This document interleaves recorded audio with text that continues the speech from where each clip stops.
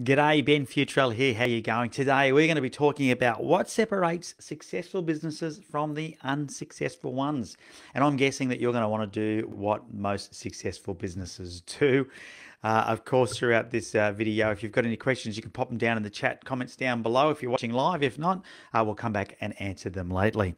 Now, I call this 8 business growth hacks, but really, that's just to get your attention. They're just 8 fundamental things that any successful business would do, and it will get you thinking about whether or not you're doing these things and if you need to change something about what you're currently doing to get better results. So let's dive straight into it. The very first thing that I've seen, I've been coaching now for 20 years. I'm in my 20th year of business coaching. And the number one thing that I've seen from people that are successful is that they have really clearly defined, clear goals. And so the first thing to do is ask yourself is, do I have really clear goals of what it is I'm trying to achieve? So sales targets, number of units I'm going to move. What does your business look like when it arrives at a certain point? So think about maybe the end of the year or the end of the financial year. Have you got clear goals of what it is you're trying to achieve in that given period of time? And if the answer is no, then that's the first thing that you need to do is make sure that you're really clear about what it is that you're heading for, what your destination looks like. Now, this will do a few things. It'll give you clarity. So, when you're doing your day-to-day tasks, you can say, is this helping me get to that clear goal? Is it helping me achieve that goal? The second thing it'll do is it will motivate and inspire other people around you. So if you've got a really clear goal and it's mapped out as to what it is you're trying to achieve and it's meaningful, it will inspire other people around you, get people really enrolled and inspired in your vision and what it is you're trying to achieve. So clear goals is the number one thing that I think you need to do. The second thing that I've seen people do that are really successful in business is they have really defined the roles and responsibilities in their business. Now, I call this the machine view, and your business has different machines that need to have different outcomes or responsibilities. So for example, your first machine is the marketing machine or the lead generation machine, and its role is to generate qualified leads. The second machine then is the conversion machine, and its role, for example, is to take the leads from the first machine and convert them into a customer.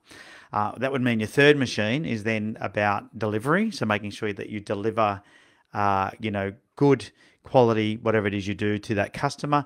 And then the fourth machine is the machine that makes sure that the business is all systemized, it's profitable, and it works efficiently and effectively. So, that's 4 machines. Now, you could look at that as roles and responsibilities: marketing, sales, operations, and finance and admin. You could look at it as machines. It doesn't really matter.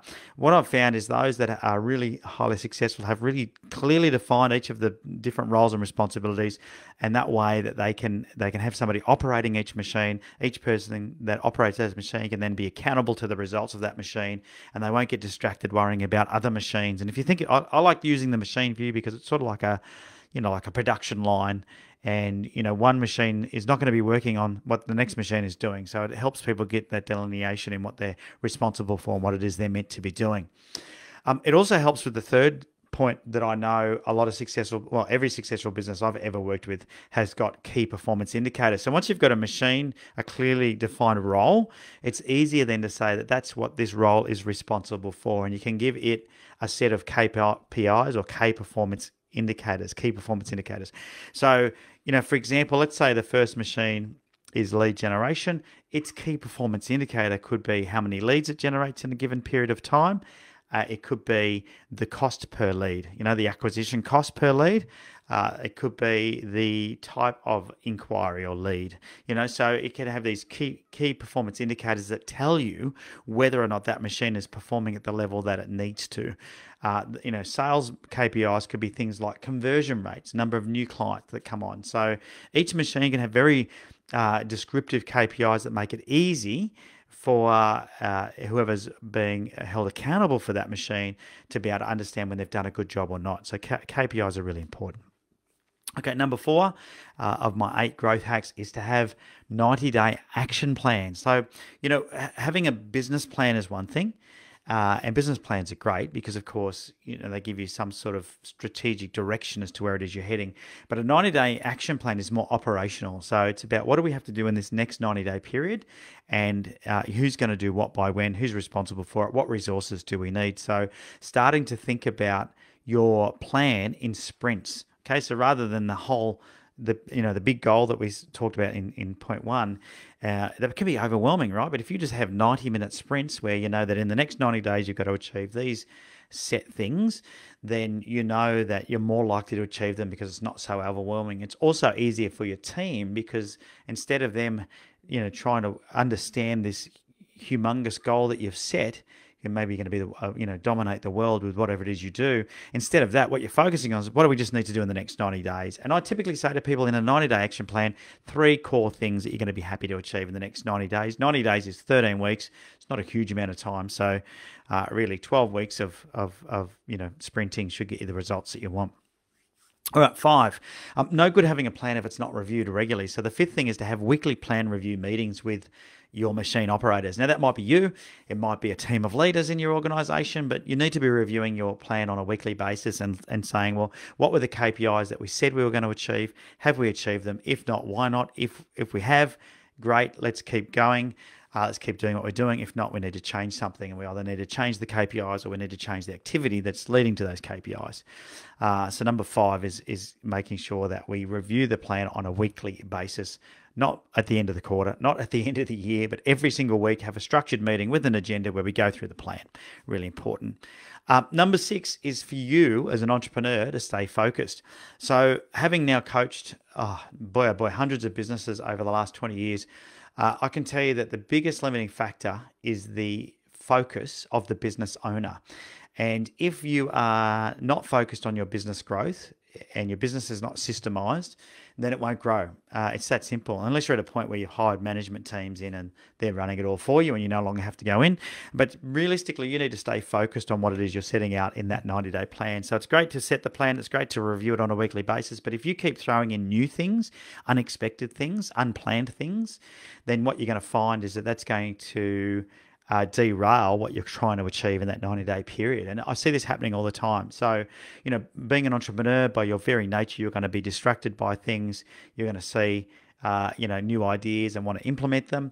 I'm here to say you need to really stay focused. The acronym FOCUS stands for Follow One Course Until Successful, okay? So as hard as that is for entrepreneurs, and I know because I'm one of them, you just got to keep on that one path. So set your plan and just work the plan until you achieve the results that you wanted. Really important. Number 7 is to understand that there are people that can do it as good as you, if not better. And I was definitely suffering from this disease. No one can do it as good as me-itis. You've probably got that disease too. I call it superhero syndrome. You need to be great at delegating. So if you're not good at delegating, then you need to ask yourself, have I sufficiently systemized things and put reporting in place so I can delegate with confidence? Because maybe that's why. Or is it me? Is it my own mental state that's stopping me from delegating because you're worried about whether or not the job will get done or the customers want to talk to me or whatever it might be? So, I think it's really important for you to identify that may be a weakness for you. And if it is, then make sure that you are, thinking about when you take a task on, ask yourself, could this be getting done by somebody else? Is there somebody better than me that could do this in my business? And if the answer is yes, then you should be delegating it. If you spend all your time working in your business, that is going to actually hold you back. You need some time to work on your business. So, if you've got superhero syndrome, identify that and say, I need to get better at delegating. I need to be able to trust my team more and work out what's stopping you from doing that. And that'll make you much more effective. All right, growth hack number 8. And I'm a bit biased because, like I said, I've been business coaching for the last 20 years and I own a business coaching company. But I think that, if you look at any top performing athlete, there's not one single top performing athlete that doesn't have a coach.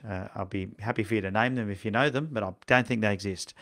And I'm going to say the same about business owners. If you look at really successful business owners that have smashed it out of the park, got amazing results in their business, it's because they've hired a coach to coach them.